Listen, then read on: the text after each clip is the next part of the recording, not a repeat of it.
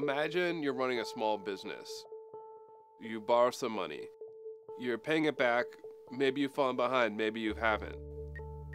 And then one day, out of the blue, you can't get any of your money out of the bank. Your accounts are locked up. They've been seized without any notice to you. This is happening to small business people across America every day. And it's enabled by an obscure document called a confession of judgment. It just kept getting worse. There was no money left. I was ready to take my life to clear everybody else. I'm Zach Miter. I'm a reporter at Bloomberg News. I'm Zeke Faux. I'm a reporter for Bloomberg News and Business Week magazine. And we're the ones who wrote "Sign Here to Lose Everything."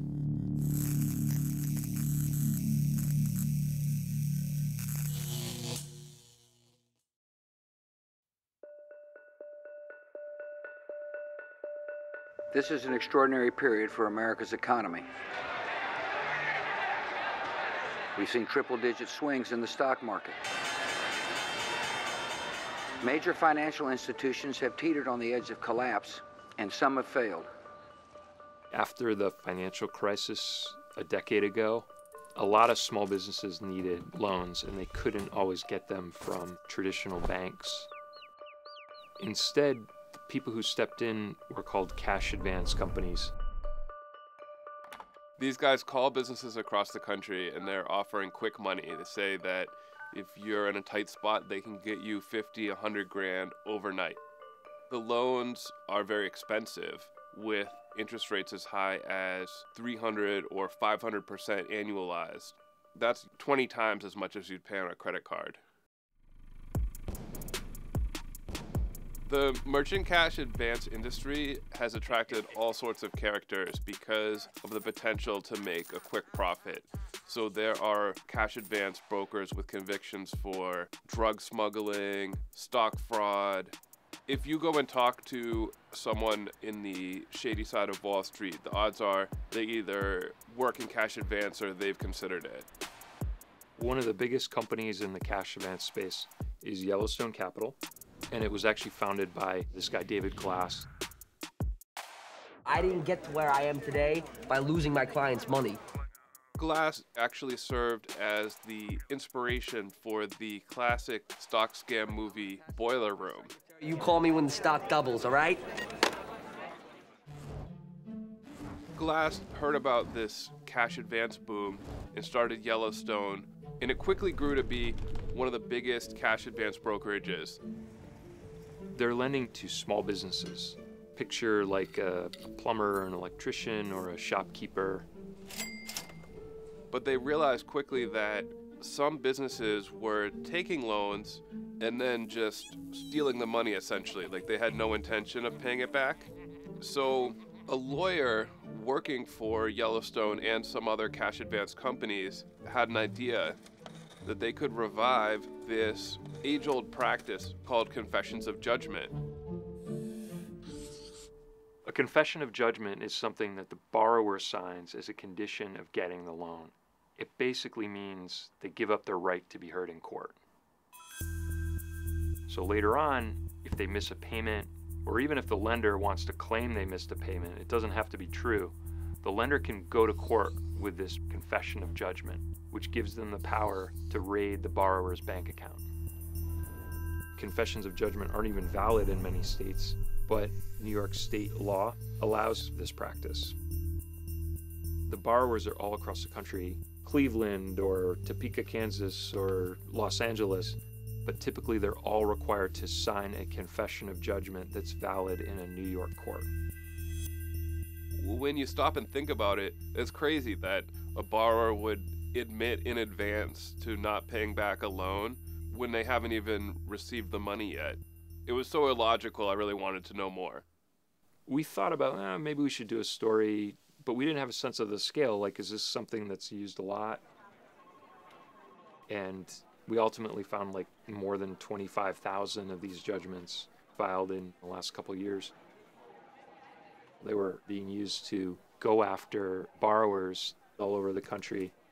And Yellowstone was filing these things at a rate of like several a day. This system has no safeguards. We found lots of borrowers who said that confessions of judgment were filed against them when it was not warranted, or the cash advance company seized more money than they were owed. We found, after talking to borrowers, that a lot of them had had their lives turned upside down by confessions of judgment. My name is Jerry Bush Jr. I basically was a plumber for about 30 years.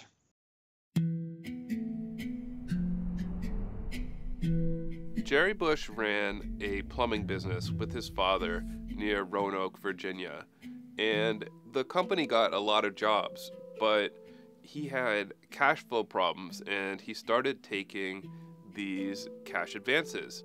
A confession of judgment, there was party contract that you had to sign, and they have very high interest rates, but we needed money.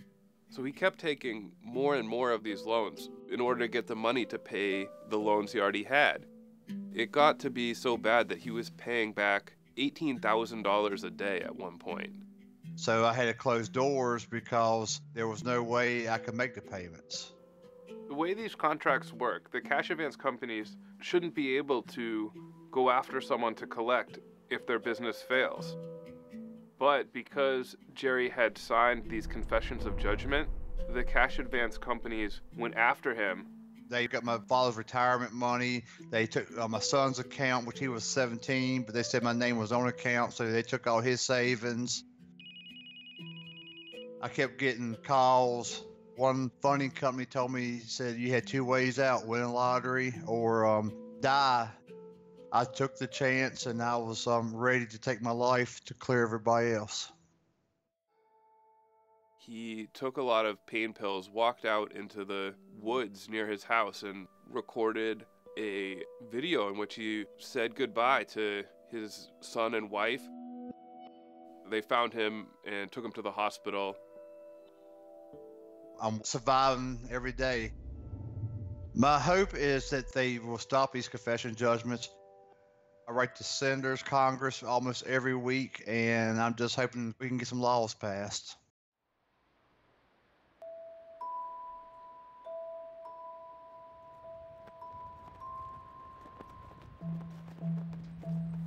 After we filed this story in November of 2018, we got quite a lot of response from government officials. On the federal level, members of Congress in both chambers have filed legislation to end the practice of confession of judgment nationwide. In New York, the state attorney general has opened an investigation, and among the companies they're looking at are Yellowstone Capital. This is a story that needed a light shown on it actively by the press. If we hadn't published it when we did, you wouldn't see the official reaction that you see now. But while that's going on, people are still having confessions of judgment filed against them every day. If you look up Yellowstone Capital, you can see their salesmen on Instagram posting pictures of their Lamborghinis, diamond watches, fancy vacations. So they seem to be doing great. Even if confessions of judgment go away, there are all kinds of other abusive practices in the cash advance industry, from brokers signing customers up for loans they don't really want, to lenders trying to collect money they were never owed. So you're probably going to be hearing more about this industry for years to come.